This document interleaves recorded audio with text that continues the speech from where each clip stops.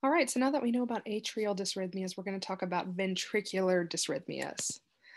So, we're going to talk about what happens when there's a problem at the bottom of your heart. Because if you remember back to that scary, overwhelming PowerPoint about what an EKG is, that QRS complex, when we looked at that, we kind of discerned that what the QRS is what it represents, what it's a picture of, is it's a picture of what the bottom of the heart is doing. And so, if it's really telling me, are my ventricles squeezing or contracting the way that they're supposed to? And so I have problems at the bottom of my heart, or I should say, when I have a problem with my QRS, that means I'm having a problem with the bottom of my heart. So remember that whole skinny fat debate. Like, how does my QRS or that pointy thing look? And when it becomes fat, like look in this rhythm down here, how it's really wide, that's a sign that there is a bottom of the heart or ventricular problem. And, with ventricular problems, it's a much bigger deal than atrial problems. And I'm not going to say that sometimes there's not really, really scary top of the heart problems, but it's a lot more scary when the bottom of your heart's not doing what it's supposed to do. Because remember, what does the bottom of your heart, your ventricles, what's their main job? On the right side of the body, the ventricles push blood out to the lungs. And then on the left side of the body, the ventricle pushes blood out to the rest of your heart. So that's kind of a big deal. And so if they're not doing their job, that means, sometimes little or zero cardiac output, zero oxygen to your tissue, zero perfusion. So this is why these are the more serious rhythms, the more life-threatening ones. And if the QRS in ventricular rhythms is going to be wide and bizarre.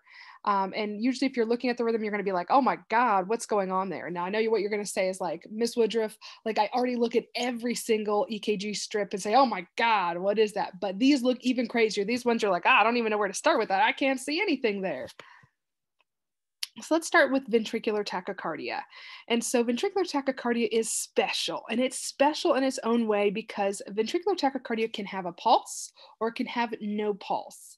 And so the way I remember this one, it's fast and fat. So in other words, it's a fast rhythm, so it's rapid, like has a very high rate. And then it's also fat, where that QRS is fat, compared to, if you remember, um, when we talked about SVT or supraventricular tachycardia, which is a top of the heart problem, we talked about it being fast and skinny. So here's a big way to differentiate those. The QRS is fat, and I have a fast rate, or I have a rate that's going to be, greater than 100, which is normal. Greater than 100, which greater than 100 is abnormal. So the thing that's different about this one, like I mentioned, is that you can either have a pulse or no pulse, which means I could have ventricular tachycardia and be sitting there eating a peanut butter sandwich, which, believe it or not, yes, again, once as always, I've had patients, I go in, their heart rate's 210, and they're like, my heart's fluttering a little bit. And I'm just looking at them like, what? And then, a lot of times when people have VTAC, they have no pulse, which means, they have the electrical activity on the screen, but there's nothing actually perfusing. It's just electrical activity. And so when I'm taking care of a patient like this, I'm not going to sit there and be like, well, let me, check a blood pressure. Let me do all this. Like, I need to do something immediately or very soon, because otherwise, this patient can be in a lot of trouble. So with this rhythm, because I can have a pulse or I can have no pulse, the first thing I need to determine is responsiveness. Is the patient awake with it? Do they have a pulse? So I'm going to start there. And if the pulse is present, I'm not going to just be like that guy eating a peanut butter sandwich with his heart rate of 210. I'm not like, oh, you okay? Go ahead, finish your sandwich. No, we need to treat it. So, then I'm going to start doing some of my assessments. I'm going to check blood pressure, obviously check their oxygenation. But again, even if they're still okay, I'm still going to treat it. We treat this rhythm usually through medications like amiodarone, sometimes calcium channel blockers, and or beta blockers. And then a lot of times we also use a procedure called cardioversion. And we'll be talking about that in another PowerPoint about dysrhythmia treatments. But effectively, if a patient has a pulse, I'm still going to need to do that emergent treatment, give them drugs or cardiovert them to help to get that rate down to a normal rhythm so that I can get good cardiac output. If they have no pulse, if I go in, the patient's not eating a peanut butter sandwich and they are passed out, non-responsive, no pulse, I'm going to follow ACLS protocol, which means I'm going to start CPR. I'm going to defibrillate as soon as possible. And I'm also going to give medications like epinephrine and amiodarone to help to get them back to a normal rhythm. So VTAC can come in many shapes and sizes, but as a whole, it's fast, it's wide, it's irregular. You don't really know what's going on. You're sitting there and saying, what in the world is that? This is what VTAC is. So if you thought it couldn't get any crazier, there's also ventricular fibrillation. It looks just like a squiggly line. There's no real discernible rhythm here, but there is electrical activity present, and that's what's so key. If I have electrical activity, but no pulse, then I can shock that rhythm. We'll talk about that on a different PowerPoint. But in ventricular fibrillation, keep in mind there will never be a pulse. There's VTAC with a pulse, but there's never VFib with a pulse. Remember we talked about atrial fibrillation where the top of the heart was quivering, it's a bad thing, blood pools, there's not good cardiac output. Well, imagine if your ventricles were doing that. Remember, your ventricles are your powerhouse. So if the bottom of my heart is just randomly fibrillating or even just kind of like generally like just kind of quivering, that's not going to get blood out. I need a good squeeze to get blood out to the rest of my body or get blood into my lungs to get oxygenated. So if my ventricles are fibrillating, I'm never going to have a pulse and I need emergent treatment. I'm going to start with that ACLS protocol. And this is, defib is a priority, and this is a big thing. They changed the protocols a few years ago where, when it comes down to it, that, if a patient is in this rhythm, the first thing I want to do is defibrillate. Now, this doesn't mean if I'm sitting there and I go into the patient's room, they're in this rhythm, and I don't have a crash cart. I'm not going to be like, hold on, let me go grab a crash cart. I'll be back. No, I'm going to start CPR on this patient and call for help. But if this patient is already attached to pads, they are ready to go, ready to get shocked, the first thing, I'm not going to start CPR. I'm going to shock them immediately. If they're already hooked up or ready to go, shock first, because the shock is going to be the best thing that can save this patient. So again, with this patient, CPR first if they're not already attached to a defibrillator, defib first if they're already attached to a defibrillator. And then again, we use medications like epinephrine and amiodarone, to help treat this rhythm, just like in VTAC. And again, VFib can also look a little different. It can be kind of fine or coarse, but as a whole, it's a very irregular squiggly line. In VTAC, it's a lot more uniform. It looks like actual V's, like that wide QRS. In VFib, it just kind of looks like a big old squiggly line that a toddler drew or something like that. So there's also asystole, where you've lost your rhythm. This is no electrical activity. This is a flat line, or it's pretty much, there's nothing happening. There's no fibrillatory waves. There's no quivering. It's just a line. That's all that's there.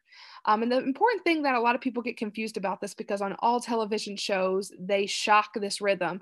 This rhythm is not shockable. You cannot shock when there's no electrical activity. So for this patient, we're going to do ACLS protocol. So we're going to just start the CPR and do epinephrine. We cannot shock them, but we can keep doing CPR and give medications and hope to get them back into that normal rhythm. Oh, and I should mention, going back real quick, that with this, it's a possibility that as we're doing CPR and epinephrine, that they could go into VFib or VTAC. And if they do, then we can shock it. But as long as you have a flat line, we're not shocking nothing. If you get any electrical activity while we're doing CPR, great, we can shock that, but not when they have a flat line. So we never shock asystole. We can only shock when it's VTAC, without a pulse, and I'm talking about defibrillation, or VFib, we can shock that. There has to be electrical activity. So, there's also what are known as PVCs, or premature ventricular contractions, and these can lead to problems. So if you remember back to that enlightening talk about how the T wave is the resting period or the toilet, this is what the whole point of that long talk I gave about toilets, this is where it's all going to come together.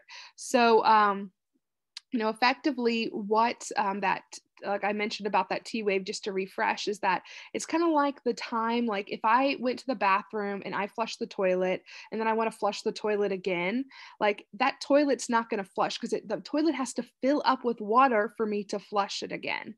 And that's exactly what the same thing that happens in the heart. What happens sometimes is that time that, it's taken for my toilet to fill up is a little bit longer. Like maybe there's something like not working where that periods a little bit longer, and maybe, I get a little impatient. I'm like, I want to flush the toilet again. And so this is pretty much what a premature ventricular contraction is. It's where, your heart tries to do a beat before, you're really ready because you haven't fully filled up where you can contract again. So again, your heart gets excited and tries to beat during the resting period. These can be normal, like, like you're probably having some of these while watching all these cardiac PowerPoints and wondering what you're going to do with your life because it's so awesome. But we start to worry if they're frequent. So, and when you're reading test questions, the thing to look at is occasional is normal. Like to have them occasionally, that's okay. Frequent, or if there's more than 3 in a row, that's a sign of a problem. We can point these out, and you can kind of see in this picture here that these look different than all the other beats. Like, look at these, like all these other QRSs here, they look very different than this one. And so that's how this one stands out. So look, these are upright, and then the PVC over here, it's the opposite direction. It's really wide and a little bit bizarre. And the thing to keep in mind, the reason these are a problem, it's one, is the fact that since it's during my rest period, what happens when you flush the toilet too soon and it's not fully full? Like, gets a little pissed off, and it like kind of sputters a little bit and isn't working really well. And so, that can be a, what do you call it, a problem where a patient can actually go into like VTAC or VFib because their heart is irritated because it try to do that beat during the resting period. The other thing is if you're having a lot of these, when you have a PVC, it's not an actual squeeze. It's kind of like or like maybe like a little bit. So you're not getting perfusion. So if I have a whole lot of these instead of a regular heartbeat, so if I have a lot of, let me think of it this way, like with the flushing the toilet example, if I, flush my toilet early, like sometimes a little bit of the stuff that's in the toilet flushes, but not all of it. And that's pretty much what this is too. Like, if it's like it's a premature, it's not a full contraction. So at the end of the day, I'm just not going to get that same perfusion. So if I have a lot of these, that means that I have a lot of beats without perfusion, which means decreased blood pressure, low cardiac output, all those things we worried about. And PVCs can come in a lot of shapes and sizes. So they can come in pairs, like they're holding hands over here. They can come every other beat. This is called ventricular bigeminy. They can come every third beat, which is trigeminy, and they can be multifocal, which means they can go in all different directions or look different in the same EKG strip. I promise you do not have to get too in depth with this. It is important to realize that, I'm going to worry a lot more. Like when we were talking about the fact that if I have a lot of these beats, I'm not getting perfusion. Imagine if every other beat I wasn't getting perfusion. Like that's going to be a really big problem. So as a whole, we just need to keep an eye on patients with these and definitely notify the doctor. They can be a sign of like electrolyte imbalance or other like, heart irritability or lack of oxygenation and things like that. So we just need to pay close attention to them. And again, occasional is okay. Getting a few while you're listening to this, that's okay. But if they're frequent or if they're happening, if they're frequent or if they're in like a lot back to back, that's where we're going to start worrying. All right. I hope you enjoyed ventricular rhythms as much as I did. See you next time.